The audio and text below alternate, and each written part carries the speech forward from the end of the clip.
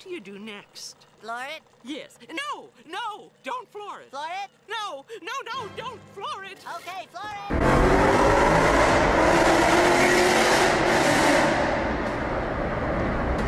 Hey, what's going on, everyone? In today's video, I'll be showing you how to drive a manual transmission. And without further ado, let's get into it. So if you're wanting to learn how to drive a manual transmission, the first step before you even get in the car is make sure you have actual shoes.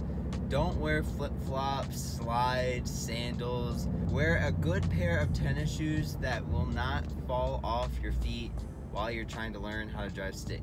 The next thing you want to do is when you hop into the car, locate the 3 pedals down where your feet are. The clutch, the brake, and the gas. With your left leg, practice pressing the clutch pedal all the way in and slowly releasing it. Do it about 5-10 times, get a good feel for it. Next, when you think you're ready, move on over to the shifter. So right now the shifter is in neutral, meaning it is safe to have the car on and running without having your foot on the clutch. So how you tell it's in neutral is you're able to wiggle it back and forth, and this is naturally where the shifter rests. Practice sliding the shifter into first gear followed by second. I say first and second gear are the 2 most important gears that you want to practice on when you're first learning how to drive a manual. So either with the car on or off, practice pressing the clutch in and take the gear selector into first gear, which will be to the left and up. So after practicing pressing the clutch pedal in and knowing where first gear is, now it's time to get the car rolling. Go ahead and put the car into first gear. And what most people will tell you what to do is there is a simultaneous action of letting the clutch out while giving it gas. But for people starting out that have never driven stick shift before, what I always tell my friends or whoever I'm teaching is press the clutch pedal all the way in, put the car in first gear, and without gas, slowly let the clutch out until you feel the car start to roll. That is called the biting point. And then as soon as you see the car start to roll, slowly apply the gas. When in doubt, always give it gas. If you think you're going to stall, it's okay to overgas it. So I'm gonna press the clutch all the way in, put the car in first gear, and let the car start to roll forward as soon as I feel the biting point. And then once I start to move, slowly apply gas and let up off the clutch. It's as simple as that. Once you have mastered doing just that, next what you can start to do is put the car into second gear and then third and then fourth and then so on, if safe to do so.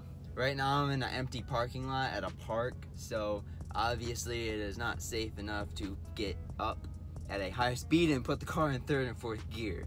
Practice makes perfect. I can't stress that enough. And you know, you might get it on the first and second try. Actually, you probably will, because most people that I have taught, they've gotten it on the first and second try. And when I started out driving stick when I was 16 years old, my first car was a 04 Jetta manual. I remember the first time I took it out on a public road,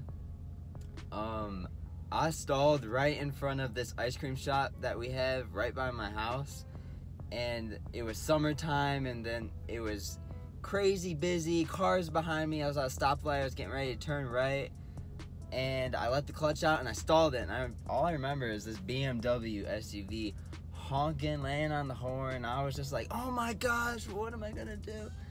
I was freaking out, and you know, I'm not even gonna lie, I was so mad. You know, I remember telling my dad, I was like, I hate stick, I never want to do it again.